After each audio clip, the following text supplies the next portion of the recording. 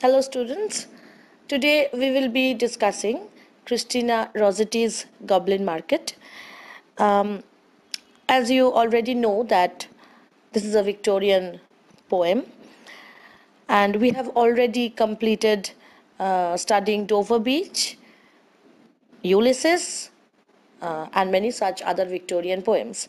Now, while discussing those poems, we have kind of understood that Victorian age is all about some compromises.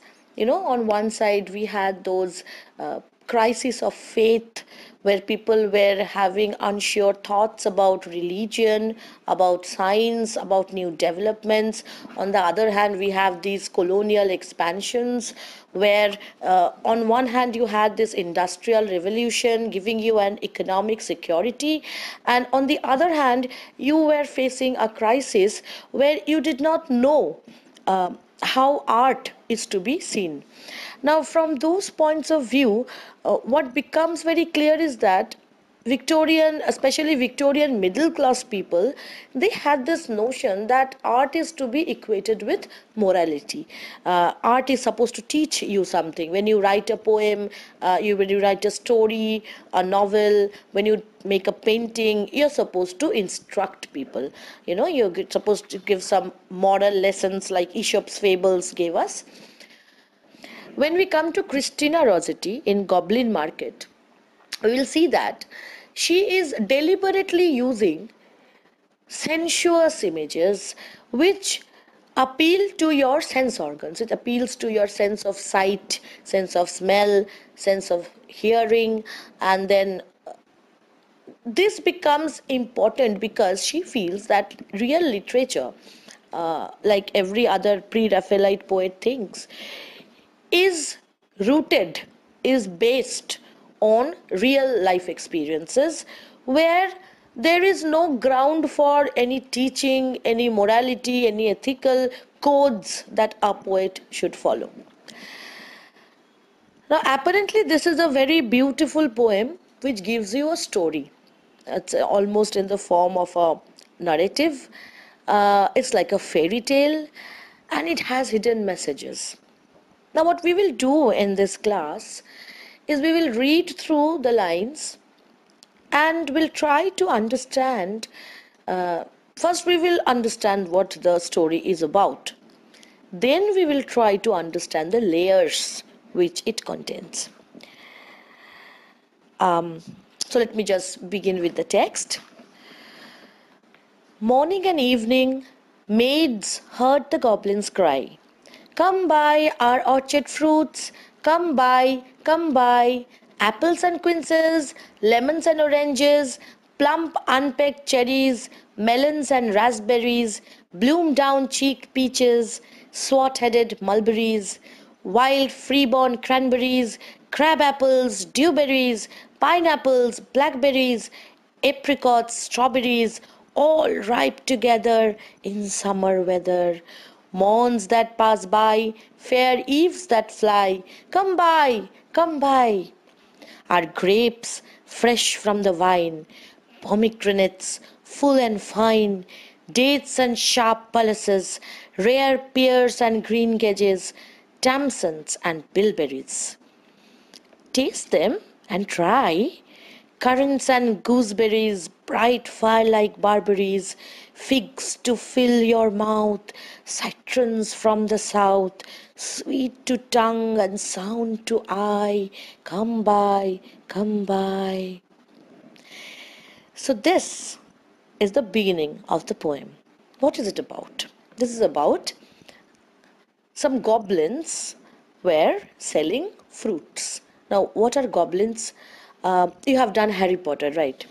Goblins are, of course, imaginary creatures, magical creatures. You know, if you remember those Gringotts Bank in Harry Potter, where Harry goes to get his money in the beginning of the story, the goblins were those creatures with pointed ears. Okay, remember, right? So, goblins are not something which human beings trust naturally, because goblins have this distance from us. They are not fairies and they are not mermaids. They are not creatures which we are comfortable with. So they are creatures which human beings consider evil, different from others, from us, and they might cause you harm. So goblins world is a world which the morally correct human being will never go to. All right. So now these goblins are the fruit sellers. Fine. But what I want to point to you is, while I was reading the first paragraph, you would have noticed that, you know, what Rossetti does, she gives you repeated words, repeated names of fruits, and all those names are so good to hear. It's like your senses are lulled, your ear is satisfied, and you can almost taste the beautiful juices of the pomegranates, of the different kinds of berries that she mentions. Now, why is she mentioning so many berries? What are berries? Berries are the kinds of fruits which you usually find in the forests. They are wild fruits. They have a sense of the exotic, the mysterious. They are not usually of very conventional tastes. So what you get here through this series of names of fruits, mostly berries, you get a kind of a bombardment of flavors. Okay, you can almost taste the juices which do not belong to our usual world of experience. Okay, because they belong to the world of the goblins, who represent the world beyond your experience. All right. Evening by evening, among the brookside rushes, Laura bowed her head to hear, Lizzie veiled her blushes. Now, Laura and Lizzie are two sisters who hear the cry of the goblins. What we need to understand is the difference in their reactions. Laura bowed her head to hear, Lizzie veiled her blushes. When you bow your head, okay, which it means you are expressing an interest, you are showing curiosity, you bend down and you bow and you want to listen more. So that is the reaction of Laura. And what is Lizzie's reaction? Lizzie veiled her blushes.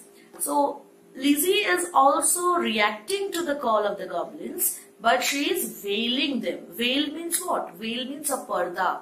It's like a curtain, a mask which you wear to hide your real emotions. So it is not that Lizzie is not reacting to the call of the goblins. She is reacting, but she is deliberately trying to hide what she is actually feeling.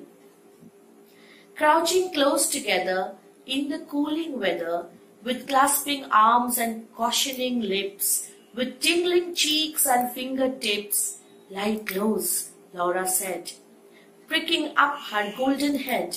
So, Laura is feeling nervous, okay? She wants to stay close to Lizzie, to hold on to her, because she knows that the cry of the goblins is creating something inside her which she doesn't want to happen. We must not look at goblin men. We must not buy their fruits. Who knows upon what soil they fed their hungry, thirsty roots? Now, we are often told not to consume things, not to eat things about which we do not have any knowledge. So here, the problem of Laura is that she wants to consume those fruits, but she is unsure because she doesn't know from which forests these fruits were plucked. Come by, called the goblins, hobbling down the glen. Oh, cried Lizzie, Laura, Laura, you should not peep at goblin men. Lizzie covered up her eyes. See the consistent reaction in Lizzie. She is veiling her looks, she is shutting her eyes. she is trying to deliberately shut down all her sense organs which are responding to this invitation of the goblin men. Covered close lest they should look, Laura reared her glossy head. But we know that Laura is different. She is not about to shut herself away. So earlier she had bowed down. Now she is raising her throat because she wanted to see more about these goblin men. And whispered like the restless brook, look Lizzie, down the glen tramp little man, one hauls a basket. So now she is describing to Lizzie the different goblin men which she can see. One hauls a basket, one bears a plate, one lugs a golden dish of many pounds weight. How fair the vine must grow, whose grapes are so luscious. How warm the wind must blow through those fruit bushes. So she has started imagining the places from where these goblins have got their fruits. No, said Lizzie. No, their offers should not charm us. Their evil gifts would harm us. So see, continuously Lizzie is trying to stop Laura because she knows that if Laura breaks that boundary, if Laura transgresses that boundary, that margin, then she will be beyond the clasp of society which appears to protect them. So she wants to protect Laura from the world of the goblins. She thrust a dimpled finger in each ear, shut eyes and run. Curious Laura chose to linger, wondering at each merchant man. So you see the word curious. Curious means when you are interested in something, and you notice the word chose. Now when we come to the word choose or choice, we know that it is a word we associate with agency. Agency means when you have the power to act. Okay, so whenever you make a choice, you also make a statement that this is me and this is how I am different from others. So the moment Laura is exercising her choice, you know, it's like when this word choice is uttered in literature, it has very heavy ethos. What kind of ethos? You think about the choice that Milton speaks about, okay, in Paradise Lost. You think about the choice which Shakespeare speaks about in Macbeth. So choice is something which determines the course of your life. It is something which is an indicator of your destiny. So your destiny is rather a consequence of the choices you make. So Laura is seen to exercise her choice, her agency. Curious Laura chose to linger, wondering at each merchant man. The goblins were the merchant men, because they were selling fruits. One had a cat's face, one whisked the tail, one tramped at a rat's pace, one crawled like a snail. One like a wombat, prowled obtuse and furry, one like a rattle, tumble, hurry, scurry. So notice the words that Rossetti is using to describe the goblins. The words are not human words. Okay, she is not using adjectives we usually use to describe human beings. She is using subhuman, bestial words, as if to say that the goblins belong to a subhuman world. They are, but these are not supernatural words, you see. So the words themselves belong to a normal, natural order of things. You know, a cat, a rat, a wombat, a snail. These are the things you find in nature. So they are not supernatural. But when you describe a human figure, a human-like figure with these words, they gain a supernatural significance. Alright, so the goblins do not look like humans, and they have this connection with this world of animals. She heard a voice like voice of doves, cooing all together. They sounded kind and full of loves in the pleasant weather. So on one hand we have words like rat, cat, snail, and on the other hand we have a word like dove. Now usually you associate dove with love, peace, okay, so it's a very beautiful bird and usually we associate it with good things. So there is an element of dichotomy, there is a peculiar duality in the goblin men because on one hand they are very pleasing, alright, and on the other hand they are like rats and snails, and you don't know, you wouldn't call them pleasant in that sense. So this is what temptation is about. Okay, if something is going to tempt you, that should be very pleasant, isn't it? You will not be attracted to something which looks bad and sounds bad, which doesn't have an element of attraction to it. So these goblin men, they have a peculiar duality in them. On one hand, you feel a kind of a revulsion. You feel that you don't want to be with them. And on the other hand, they pull you towards them. Laura stretched her gleaming neck like a rush-embedded swan, like a lily from the beck, like a moonlit poplar branch, like a vessel at the launch, when its last restraint is gone. Note the word restraint. Restraint means something which holds you back, right? So Laura is behaving as if her restraint is gone, something which holds her back.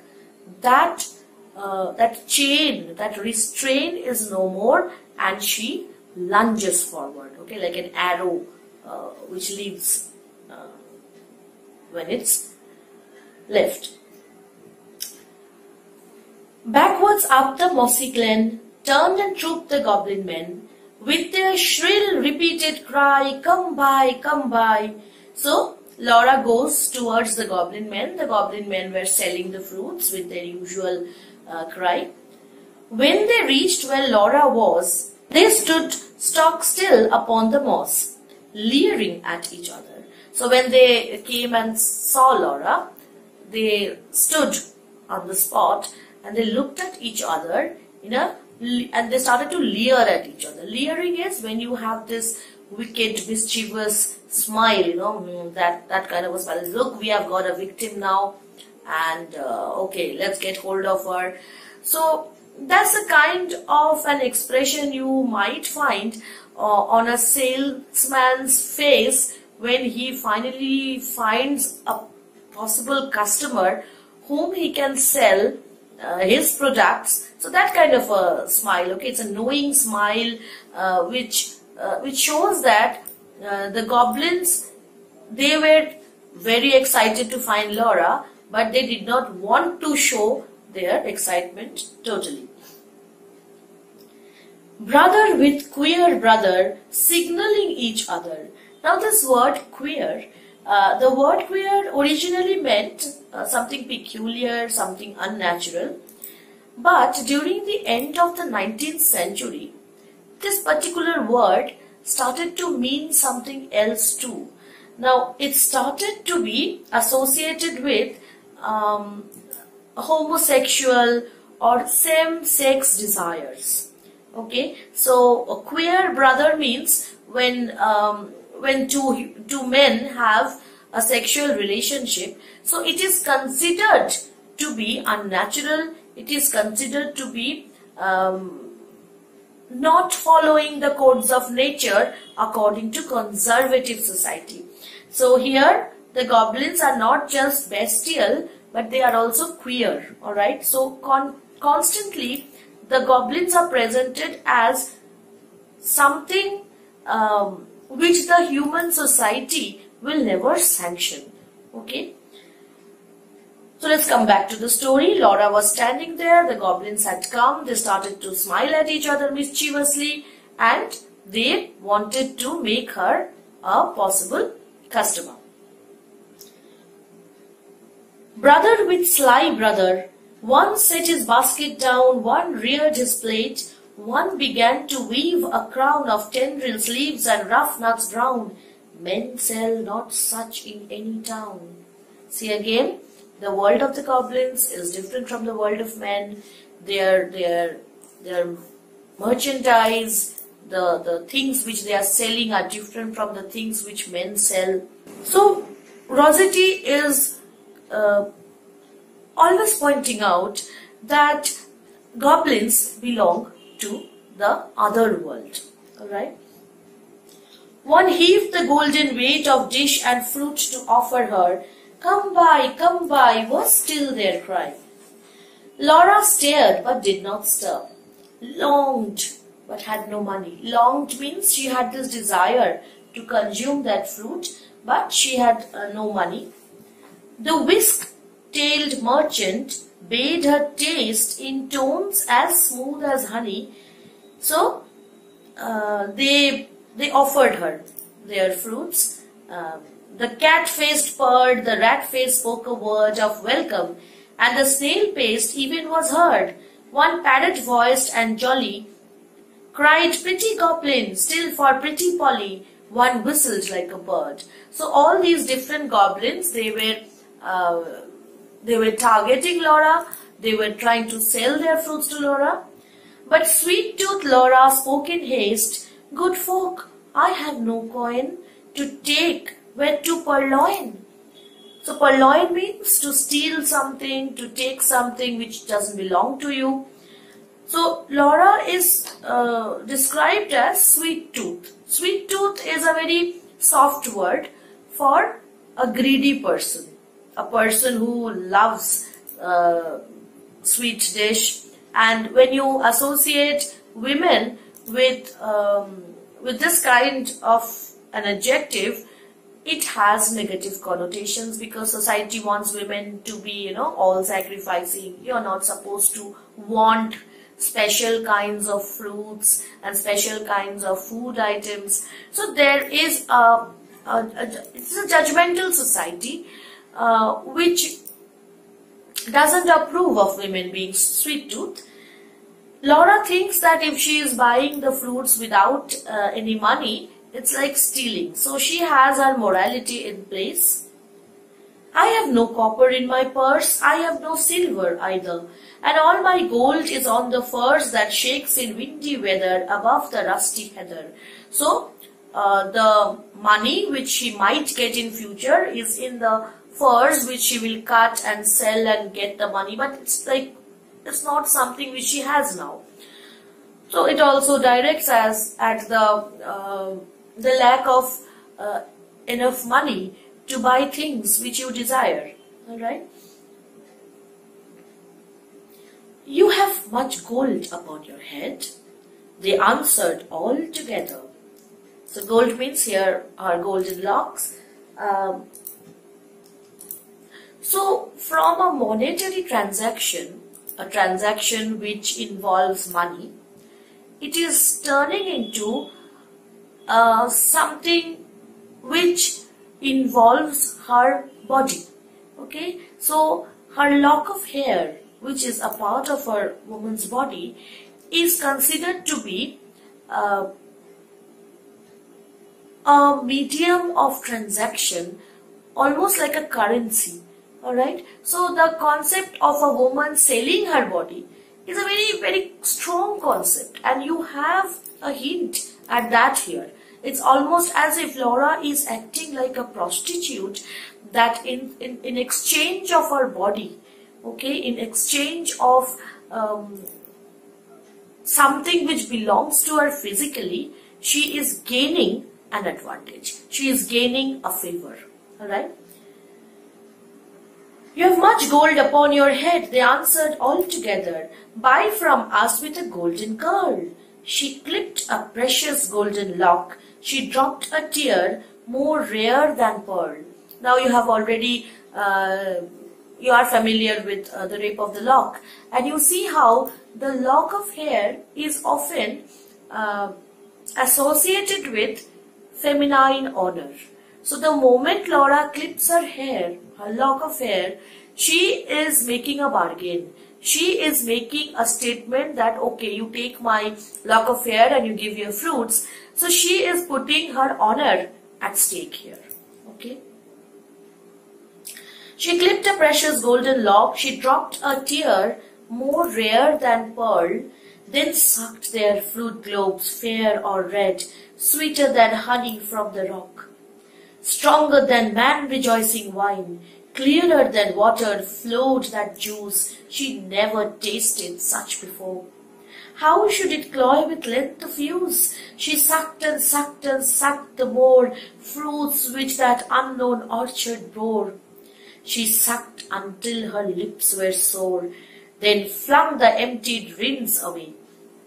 So look at the ecstasy, the excitement that Laura is feeling when she is consuming those fruits. Okay, and the words which are there, like sweeter than honey, stronger than wine. So she felt absolutely enthralled by the taste, and she wanted to consume more and more of that fruit, and she did not even care that while sucking, her lips were getting sore, tired, exhausted. Okay, she went on sucking on them, and then she threw the rinds away. Rinds are the skins and the parts of the fruits which you don't eat.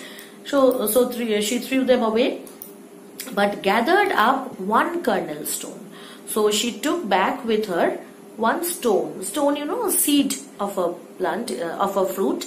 So she carried one stone with her, and knew not was it night or day as she turned home alone. So it was an experience which she enjoyed all on her own, and while it was some time between night and day, she was not aware of what time it was. She returns home, and when she returns home, she encounters her sister Lizzie. So obviously Lizzie is totally pissed off at her. She is totally disturbed by the thought that Laura was outside for such a long time. Lizzie met her at the gate, full of wise upbraidings. Upbraidings means when you scold somebody in a disapproving way, that okay, you have done something wrong, that kind of a scolding. So Lizzie was full of upbraidings, and what did Lizzie say? Dear, you should not stay so late. Twilight is not good for maidens. Should not loiter in the glen, in the haunts of goblin men. Do you not remember Jeannie, how she met them in the moonlight, took their gifts both choice and many? So first Lizzie starts with general admonitions that okay, why did you spend so much time outside? Women are not safe after dark. This is not just Lizzie's word. This is what the society has always tried to impose upon women, that it is not safe for women to loiter about in the dark. Even now, within this 21st century, when a woman finds herself alone in a dark place after sunset, in an unfamiliar place, she will feel apprehensive, she will feel nervous, because society demands you to feel that way. Society wants you to feel insecure, so that the society can tell you that okay, I am there to protect you, you have to follow my rules. Alright, so first Lizzie starts with that. This is not something women should do, maidens should do. Then she goes on to tell Laura about a girl called Jeannie. Do you not remember Jeannie, how she met them in the moonlight? So we gathered that Jeannie was a girl who went out and met the goblin men. Took their gifts both choice and many, ate their fruits and wore their flowers, plucked from bars, with summer ripens at all hours. So Jeannie had enjoyed with the goblin men. and had consumed their fruits, but ever in the noonlight she pined and pined away. But when she came back, Ginny started to suffer, and suffered through a terrible phase of depression where she pined. Pined means when you suffer, your health goes away from you, you approach death, alright, and every vitality is gone and you are sick to the core. That is pining. She pined and pined away, sought them by night and day. Sought means, it's a past tense of seek. Sought means here she looked for the goblins. She searched everywhere for the goblins. Sought them by night and day, found them no more. So you see, the goblins, they believe that a customer, a client, a woman client is important to them only for the first time. It is almost as if they are obsessed with the concept of virginity. Once you taste their fruit, they lose interest in you as a client. So usually what happens, when you have money, you want to buy something, you are in charge. You go to a shop, you buy something. It depends on your choice what you're going to buy. But in case of Goblin Market, it is not in your hands whether they will accept you as customers or not. So when you go there, you encounter them for the first time, they are full of welcome. But the moment they have their experience of your soul, you are of no importance to them anymore. Found them no more, but dwindled and grew grey, then fell with the first snow, while to this day no grass will grow where she lies low.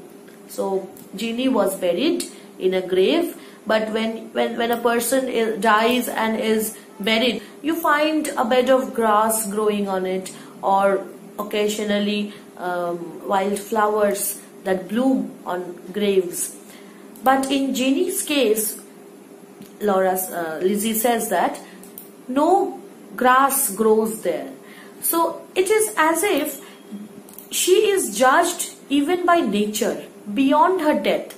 So it is not that the associating yourself with the goblins will have an impact while you live. It will also have an impact after your death. It is as if nature will reject you. Nature, which assimilates human bodies after they die, that nature will reject the human being because it has associated itself with something which is subhuman, something which is not natural. So that will be the sad fate of anybody joining hands with the goblins. I planted daisies there a year ago, that never blow, you should not loiter so. Nay, hush, said Laura. Nay, hush, my sister. So Laura tries to stop Lizzie from saying this, and she wants to share her experience. Okay, look at her excitement. I ate and ate my fill, yet my mouth waters still. Tomorrow night I will buy more. So that longing, it is almost like a drug addiction. Okay, you consume and you want more. It is something which does not bring any satisfaction because you yearn for more of the same experience, right? And kissed her. Have done with sorrow. I'll bring you plums tomorrow. So this is the tendency. When you experience something which your sister has not, which your friend has not, then you want that person to feel the same experience. This was something which Eve felt when she offered Adam that fruit. This is the feeling that if you bring the other person within that fold of temptation, you get the moral support and you don't feel lonely anymore. Because we know that tragedies are all about alienation, being alone. So Laura wants Lizzie to be a part of this experience because she wants Lizzie as a team. Alright? I'll bring you plums tomorrow, fresh on their mother twigs, cherries worth getting. You cannot think what figs my teeth have met in. What melons I see cold, piled on a dish of gold, too huge for me to hold. What peaches with a velvet nap, pellucid grapes without one seed. So pellucid means translucent, the grapes which are almost transparent. You can see through them. There are no seeds in them. Odorous indeed must be the mead whereon they grow. So she's thinking about the meadow. She's thinking about the wonderful place where these fruits had grown. And pure the wave they drink with lilies at the brink, and sugar sweet their sap. So she is not listening to what Lizzie has to say, because this whole experience has still continued to overwhelm her, and all she can think about is how she can be a part of that experience again. So it doesn't matter to her whether she is unaware of the origin of those fruits. Doesn't matter to her whether Jeannie's grave had any grass or not. Nothing matters to her. So this complete isolation of the soul, this complete self-centered experience where she is negating everything else, alright, and she wants to pull her sister into that fold. So this is a peculiar kind of experience that Laura is going through, and she wants Lizzie to be a part of. Now we will see what happens to her after the day, and we will see how whether she at all becomes like Jeannie, how she faces any different fate, and what causes that difference of fate in our next class. So we'll stop now, and I hope you have enjoyed the poem. Go through the lines again and try to see which words talk about restrictions, about rules, about normality, okay, so that when later in the third class we will talk about the general themes, you will be comfortable in understanding how those themes emerge from the words given in the poem itself. Okay, so I hope to see you all again when we will have the second part of this lecture. Thank you so much.